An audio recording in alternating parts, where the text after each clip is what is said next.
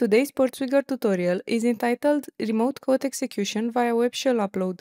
To solve the lab, we must exfiltrate the contents of the file /home/carlos/secret by using a basic PHP web shell. First off, let's access the lab and log in as winner with the password Peter. We know from the lab description that we are looking for a vulnerable image upload function. To test for this, upload an avatar image. I chose a minion just because the new Despicable Me is coming out soon and I just love watching cartoons. We are redirected to the /avatar page. When clicking the Back to My Account link, we can see that a preview of the image is now available inside of our account. Now go to burp proxy HTTP history and look for the My Account avatar request. Send this request to repeater. We also want to see the request that returns the content of our image. For this, we need to filter the requests.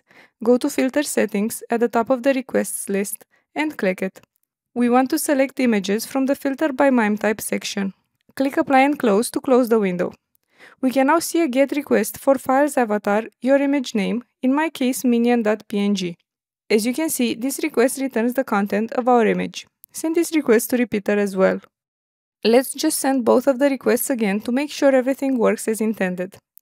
The first request is OK, the file has been uploaded, and the second request returns the content of the file. This is good.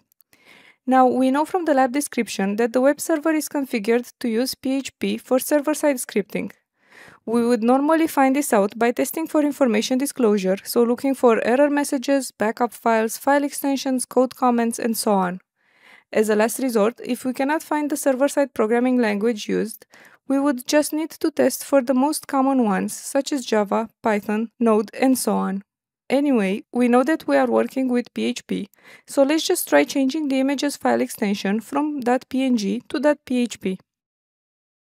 We get a 200 OK response again. It looks like our file has been uploaded, which means that the server doesn't have any filters put in place to restrict extensions like .php. Furthermore, it does not validate the uploaded file against its MIME type, and it's unbothered by the fact that the file contains invalid PHP code. Now, if the web server is configured to process files with a PHP extension using the PHP interpreter, which is typically the case for servers running PHP, then our uploaded PHP file should be executed by the server. Let's check for this by changing the content of the file to some PHP code. I'll say angle bracket, question mark, PHP echo hello, question mark, angle bracket. Now go to the other request and also change the extension from PNG to PHP to see what we've just uploaded. As you can see, our code has been executed. Now we can use a nice web shell to execute arbitrary system commands.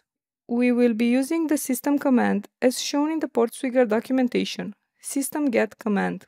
Keep in mind that the system function executes the specified command and prints it directly to the web page. It also returns the last line of the output, so using the echo statement will result in the last line being printed twice.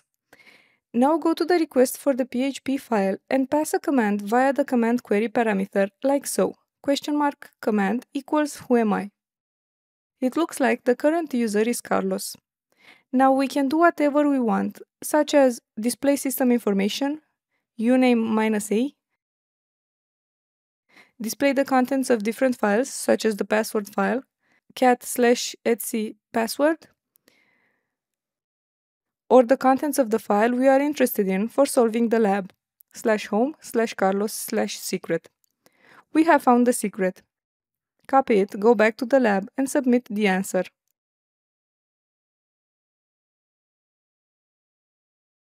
The lab is solved. This is it for today's tutorial. See you in the next one. Bye!